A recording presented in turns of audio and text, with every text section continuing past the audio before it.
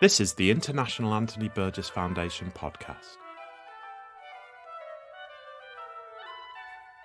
Anthony Burgess was one of the most important and prolific British writers of the 20th century. Most famous for his dystopian vision, A Clockwork Orange, he wrote 33 novels, 25 books of non-fiction, and over 250 musical compositions. This podcast aims to illuminate Burgess's life and work, and his connections to other 20th century literature, film and music. So join us as we explore the world of Anthony Burgess.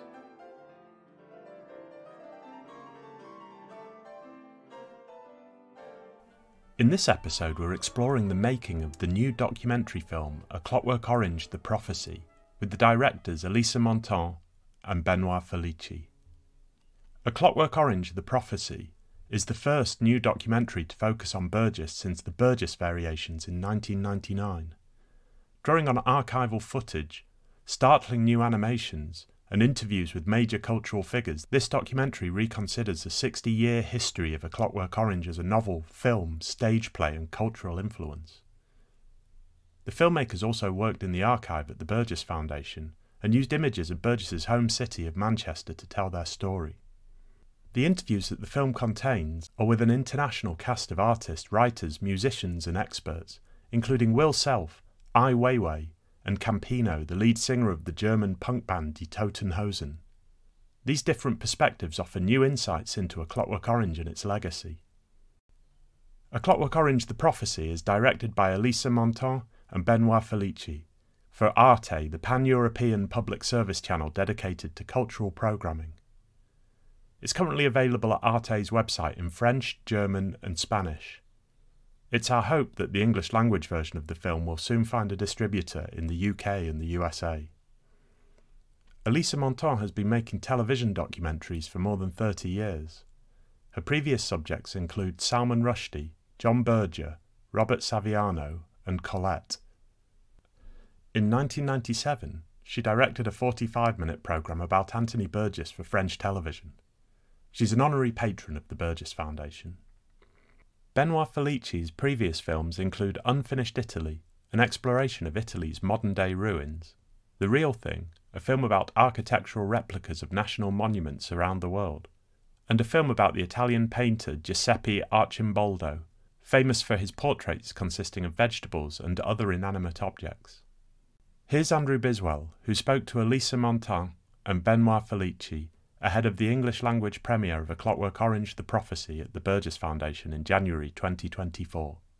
It's a pleasure to welcome Elisa Mantin and Benoit Felici to the podcast. We're very much looking forward to the first screening of the English version of your documentary later on this evening, and we're grateful for this opportunity to sit down with both of you and ask a few questions about the film.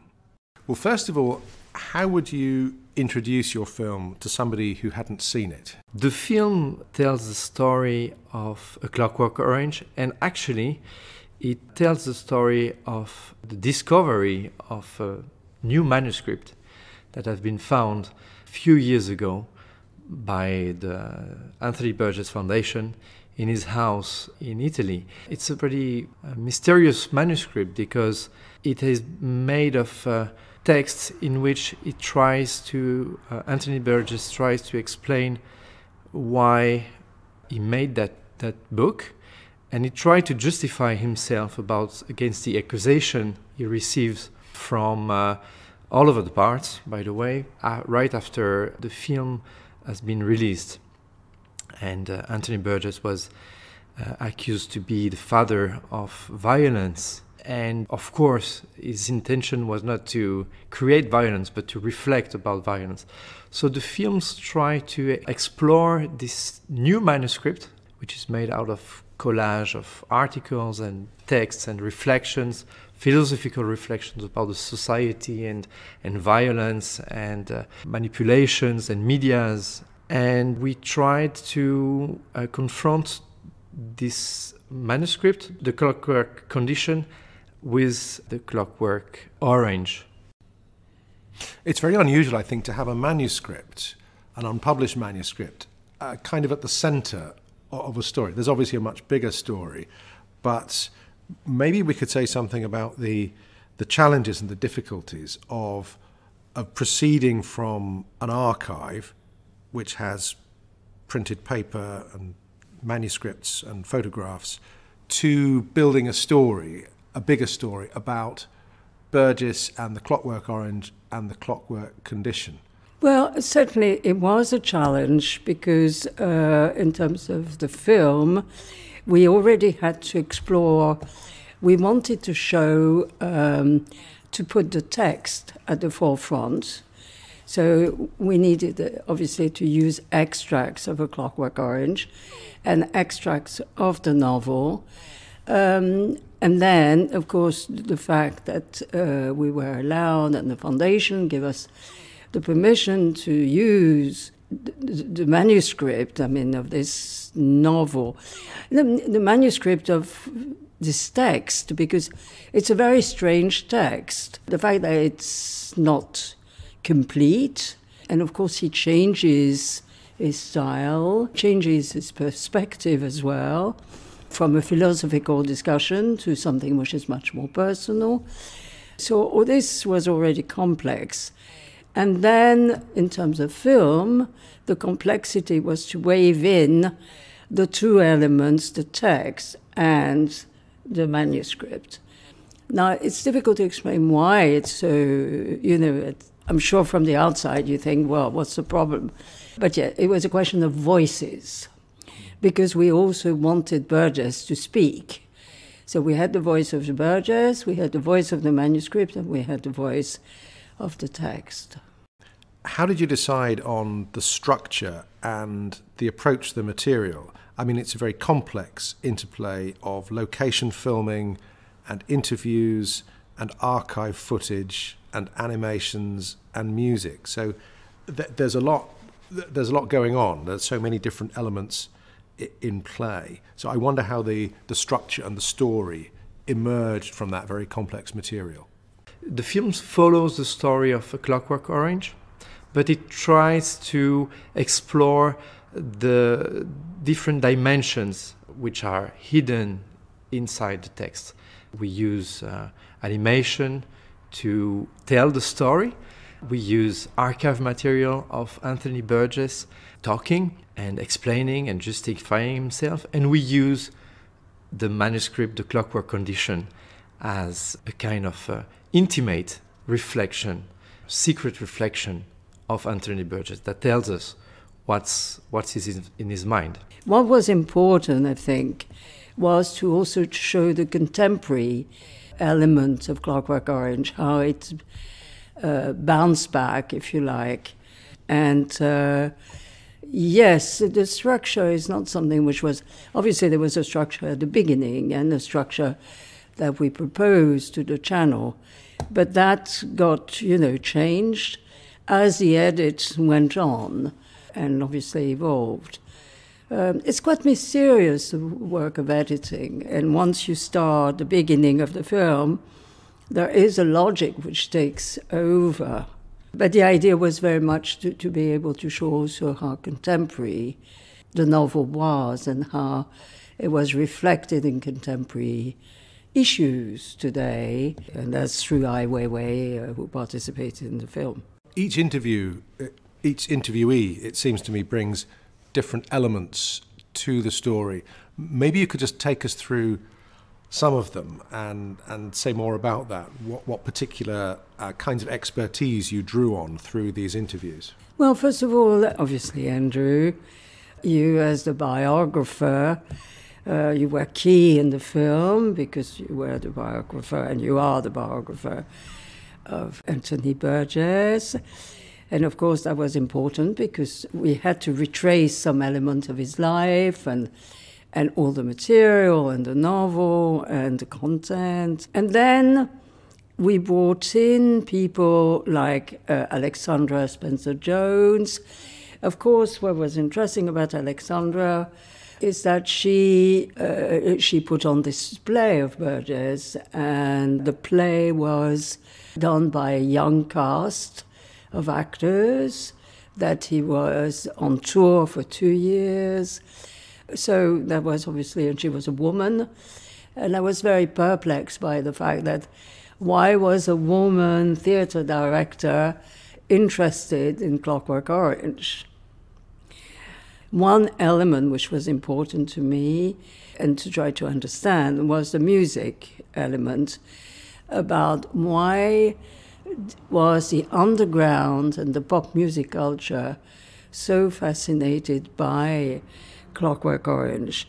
And it was very much a discovery and trying to understand it. And so that's why we interviewed Andrew Oldham and then Campino from the German group Totenhausen to make that link with the punk music scene, well, in this case, Germany, the Rolling Stone. And of course, what's interesting about it is the fact that they got interested in the novel and not so much in Kubrick's film. Then of course, Enki Bilal, not of course, but Enki Bilal, who is a French cartoonist, a science fiction cartoonist. And of course, there is the science fiction element of Clockwork Orange. So that was an element that we wanted to represent. And also, Enki Bilal grew up in ex-Yugoslavia. And as a French participant, he could understand the language. And we interviewed also an artist, a Chinese artist, which is called Weiwei, who experienced in the real world, in real life, a similar experience that Alex is living in the book. So we wanted to explore how much the book was not only prophetic, but also something that can happen, and what Anthony Burgess was trying to tell us with his book. It's very notable in the film. You've got French artists, you've got German musicians, you've got your Chinese artist, and that gets me thinking about the international dimension and resonance of the Clockwork Orange novel. Why do you think it's so important on that international level?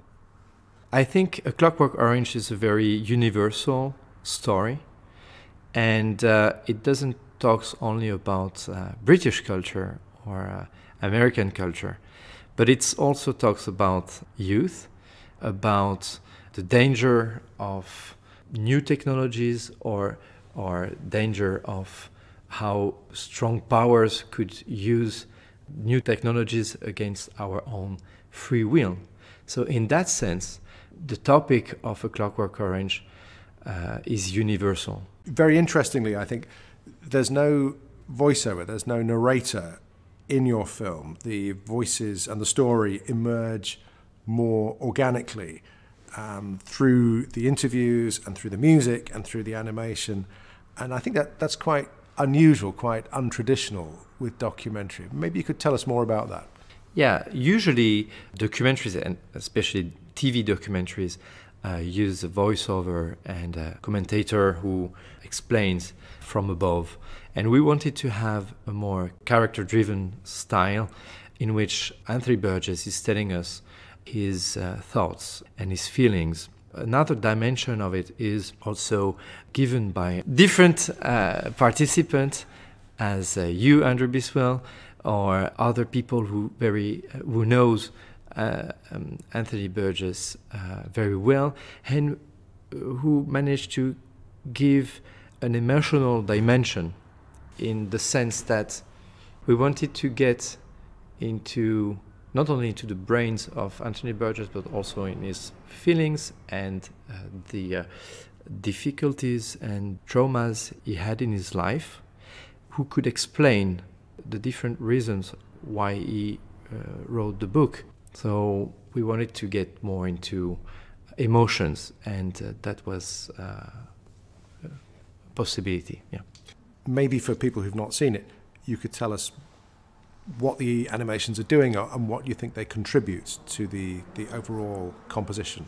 I think one of the main issues we had making this documentary film was that when you talk to someone about A Clockwork Orange, everyone has in his mind the face of Malcolm McDowell, because everyone has the film in mind. And as we wanted to focus on the book, on the novel, we had to find new images, a new element to give to our audience to imagine the story.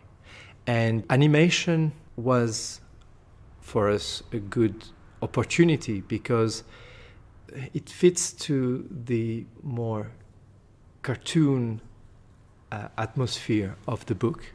It is less realistic because it's made out of drawings, and Alex has not a prop. It has a human face, but it's a drawing, so you can have more distance with the violence he's he's making. So animation was helping us to take some distance with the Kubrick film, but also to give another image, to print a new image of A Clockwork Orange for our audience, for the audience of the documentary.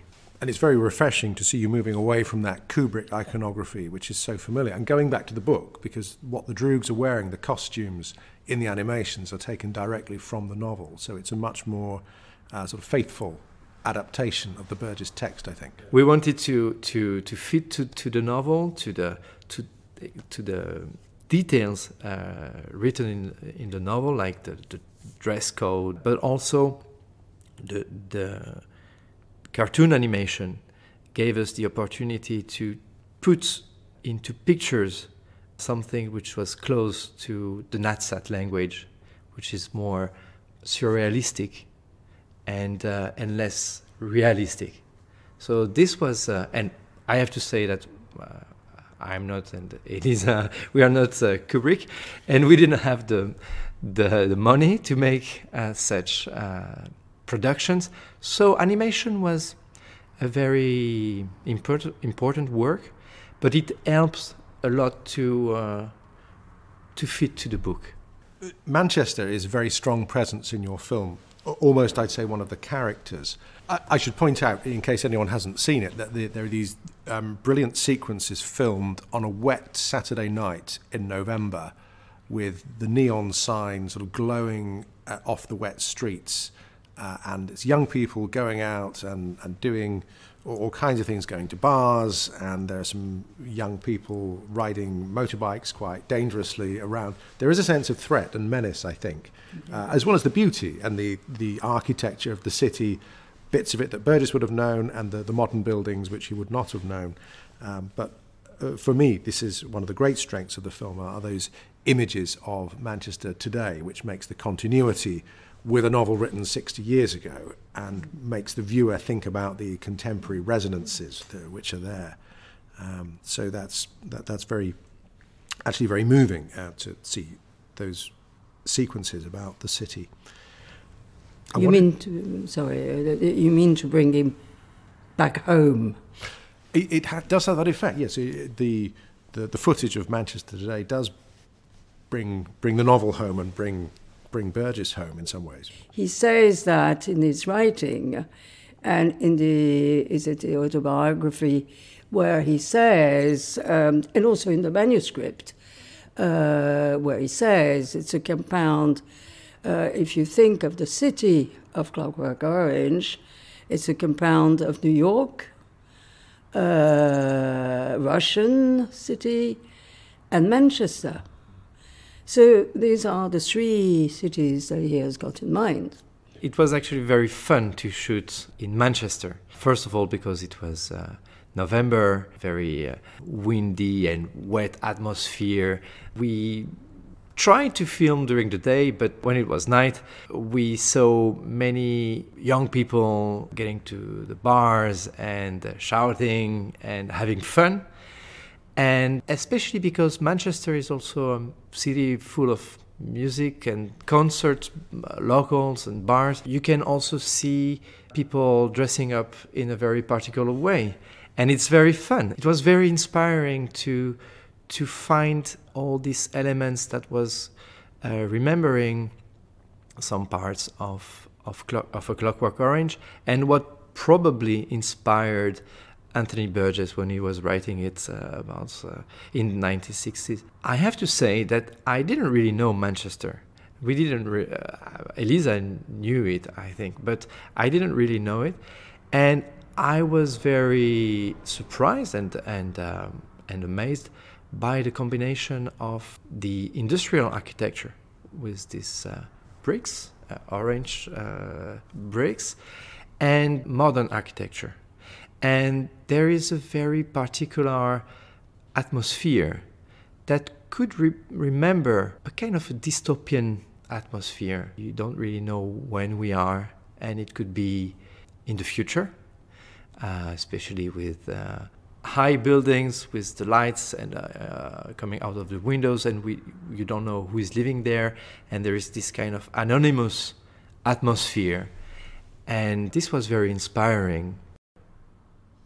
I think those images are very well found and well utilized in the film. For example, the guilty bar in the Northern Quarter ties in with what the novel is saying about sin and crime and so forth. That was a great discovery, a gift for you as a filmmaker, I'm sure. It was a great gift because we tried to use as much as possible the elements we were finding in the street, like, for example, the not only the graffitis but also the murales, the paintings on the walls, and street art that is mixing forbidden activities and art and youth, things that probably the generation of Alex or youth people like Alex could do.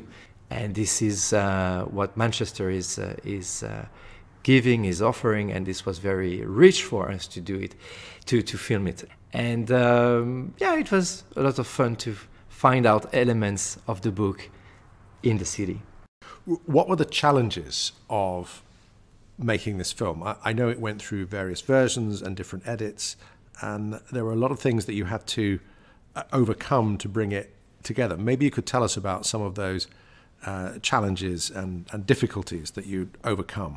I mean, we had animation, so the animation was already a big challenge, because in terms of documentary, we had to give elements to prepare the animation in advance when the documentary was evolving, and passages of the novel had to be picked up in advance. I mean, this is a bit technical.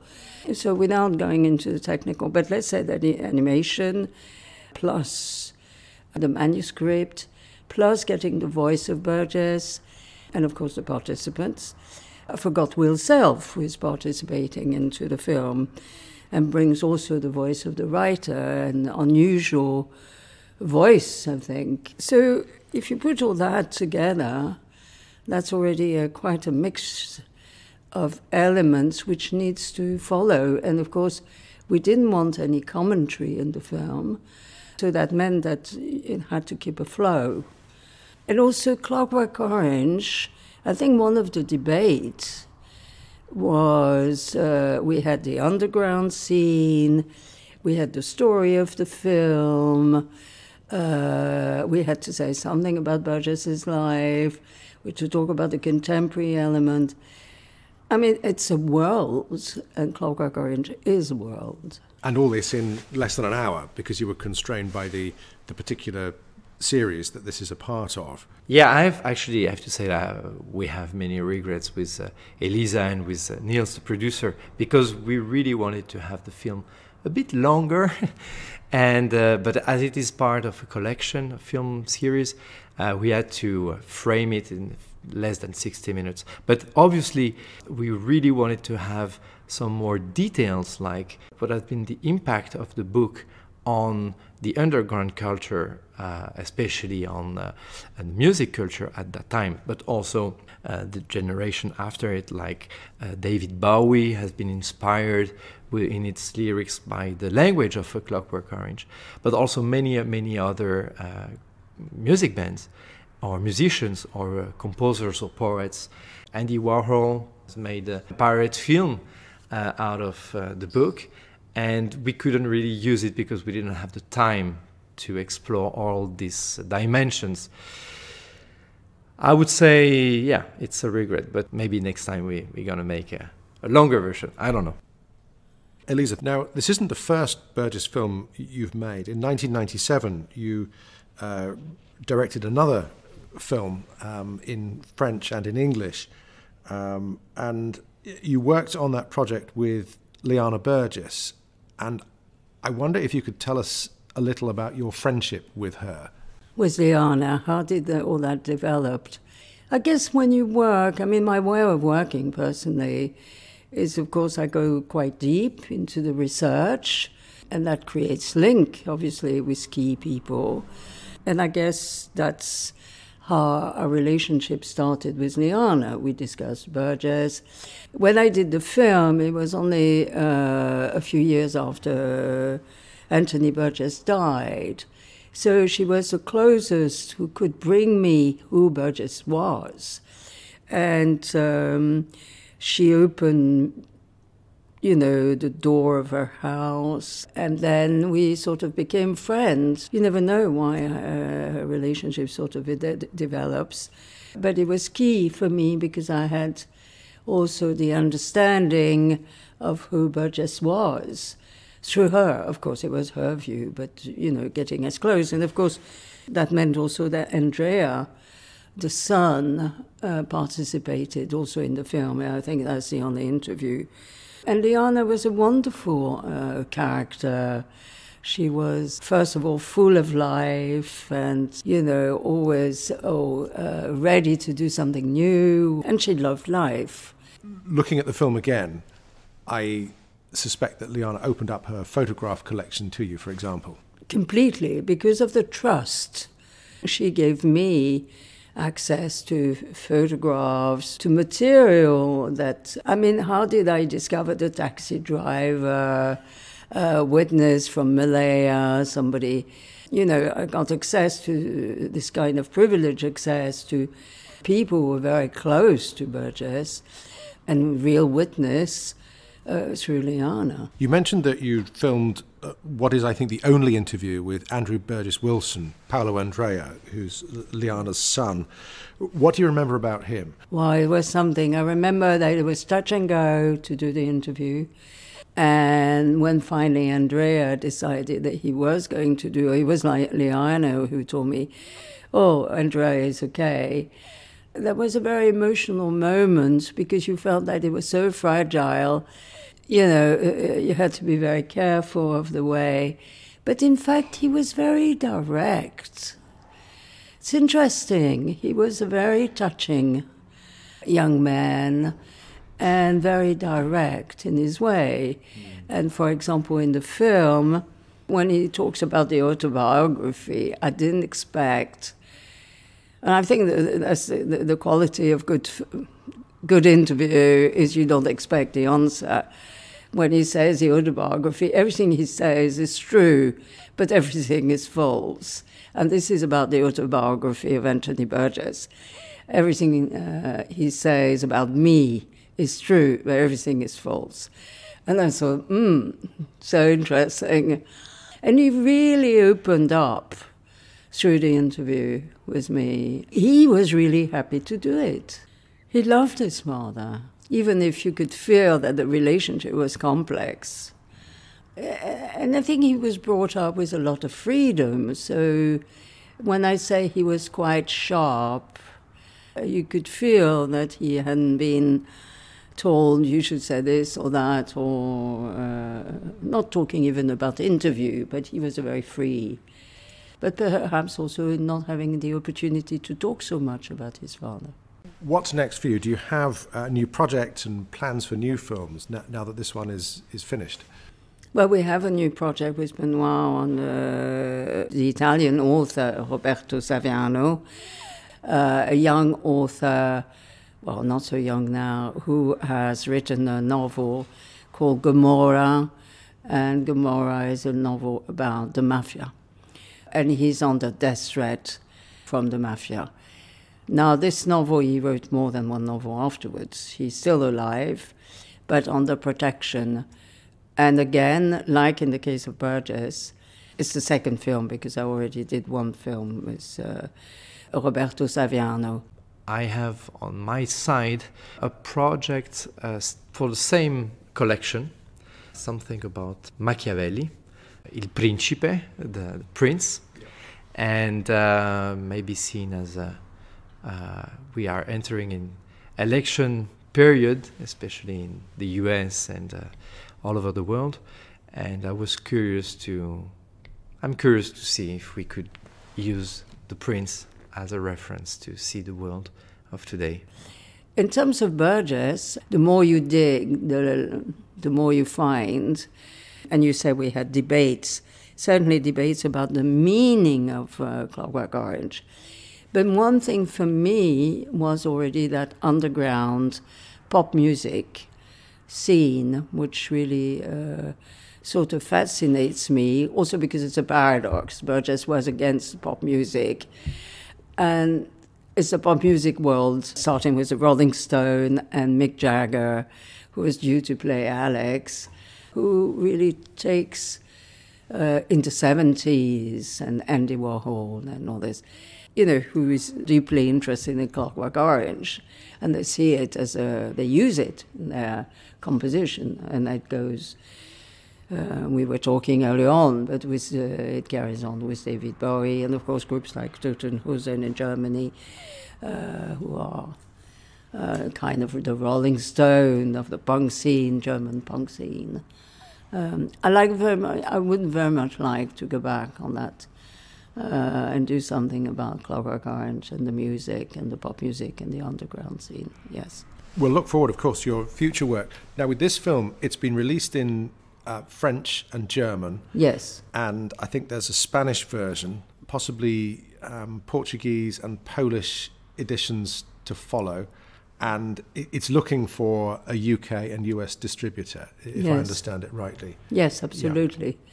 Yes, it would be wonderful. I mean, that the film found some distributor, whether it's in Britain or in the States. Yes. And we hope there'll be opportunities to see it in festivals around Europe. That would obviously be wonderful. Yes. Yes, tonight is being the premiere here, so the future and the life of the film starts.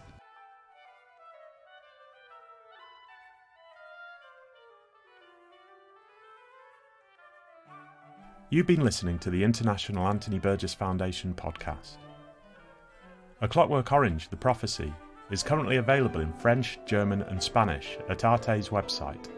Check out the direct links in the description of this episode. If you'd like to find out more about Anthony Burgess and the work of the Burgess Foundation, visit anthonyburgess.org. To keep up with announcements, events and other information, subscribe to our free newsletter at anthonyburgessfoundation.substack.com.